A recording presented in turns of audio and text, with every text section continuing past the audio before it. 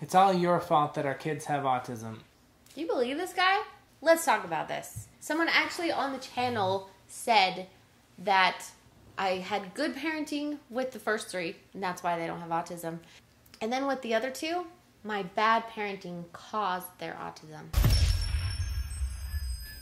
And we deal with autism every day with our 2 kids who are autistic. Ezra is our 7-year-old. He laughs a lot, and he is our happiest child. He has autism, apraxia of speech, and ADHD. And it's difficult for him to verbalize things, so he communicates through an iPad. Simon is our 3-year-old who has autism as well. He loves cars and has more mild autism. It's very natural to blame, right? To try and to place blame, but really that does no good for anyone. Like, we got to focus on the solution to the problem, helping our kids gain the most autonomy that they possibly can. And Holly even said that I at one point blamed her. I don't remember that, but... It was when we first found out about Ezra's autism. It was just, this like shock at first, which I think is a typical reaction. I don't think it's anything to be ashamed of. You go through this cycle as parents. You've got denial, and then it's kind of shock, and then you realize this new normal, and then you focus on things that you can control, and things like that. So that's my own interpretation of it, but don't be too hard on yourself. If you see things in the comments, and a lot of you who comment, we appreciate it, but love your opinions and stuff. And yeah, if you see something that you totally disagree with, you can put in the comments, and you can argue with respect, and you can leave out the 4-letter words. We can keep this a family-friendly channel for everyone, and just say, this is my opinion, I disagree with you. And I think that type of conversation is very healthy. Now, we've been getting some comments on our channel that I think are very unhealthy, especially for the mother to hear or whatever. Or even consider to be true. Yeah. But that being said, it's not the mother's fault. It's not.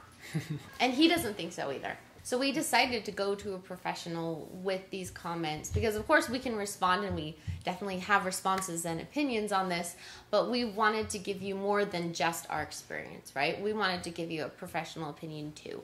And so we went to Dr. Spendlove, and he is a clinical psychologist, and he really specializes in autism diagnosis in younger children. He was actually part of the team that put together the ADOS-2 test, which is the gold standard for diagnosing autism.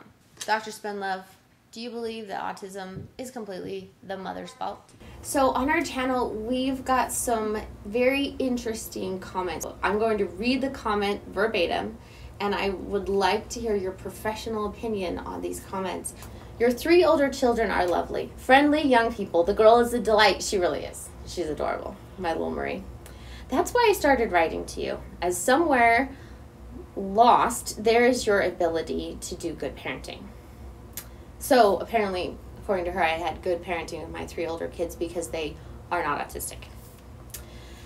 And then something shook you and things went different with Ezra. Autism is 99%, save Angelman syndrome, etc., is the state of the mother of the diagnosed kid. Basically, you are not the very typical autism mother. Typical ones break down all their kids' development. You did a brilliant job.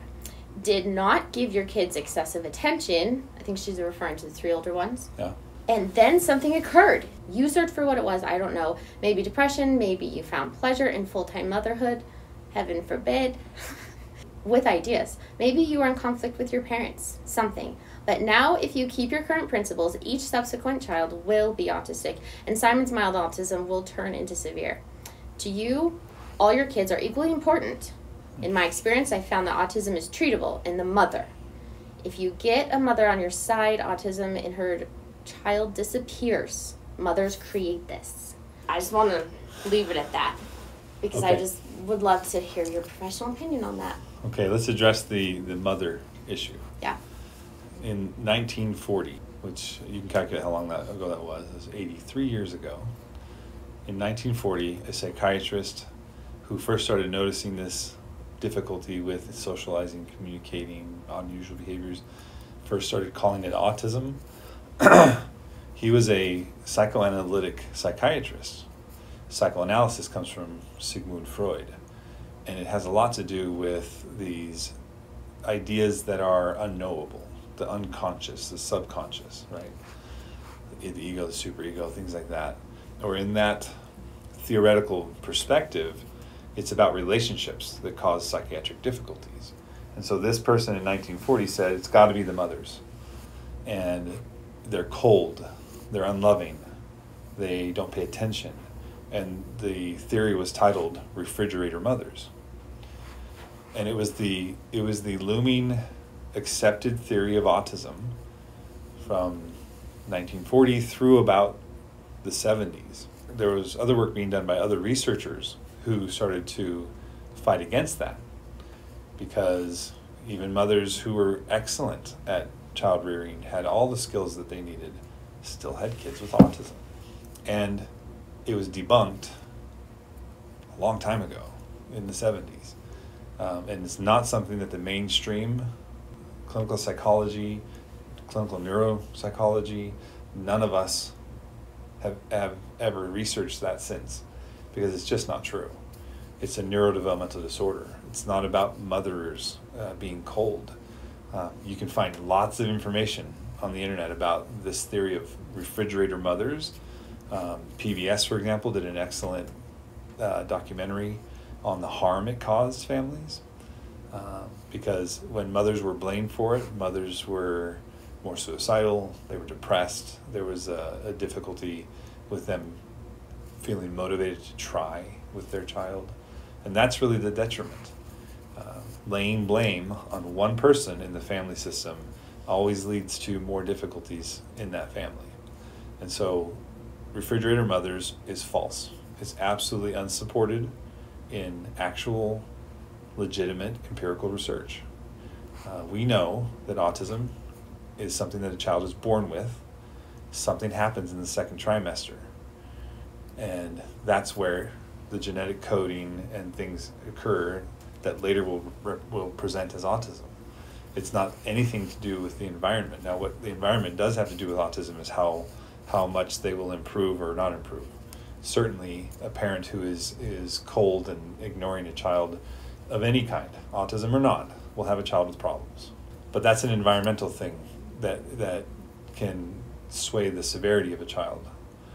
But a child's innate ability to understand social cues, to speak, to interact, that is something that it has nothing to do with child rearing. It has to do with the brain.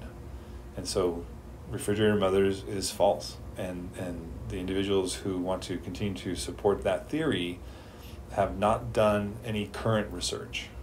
Because certainly in the last 40 years of doing research on autism, nobody has supported the refrigerator mother ideal.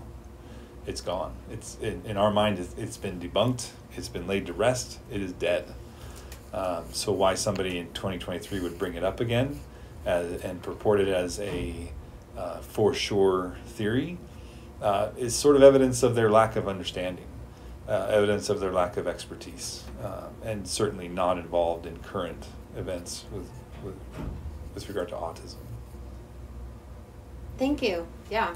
And I can definitely see the harm that would cause on the mother, because here she is putting everything into her child. Yeah. Mothers pour their heart and soul into children. And if somebody wants to blame them for a difficulty, it is an absolute affront of everything sacred to the mother. And then another comment that she said, if you knew better, your child would never need therapy like mine never did. They had a mom who knew what to do. So she's implying that, and this is, her response to our channel. So it's definitely directly at me, like, I don't know what to do, so therefore I don't have perfect children like her. So let's talk about children in general, okay? There is no such thing as the perfect child. Every child has a problem of some kind or another, and every problem can rise to the level of clinical severity, meaning they need professional intervention. Most childhood difficulties can be managed with parenting, okay?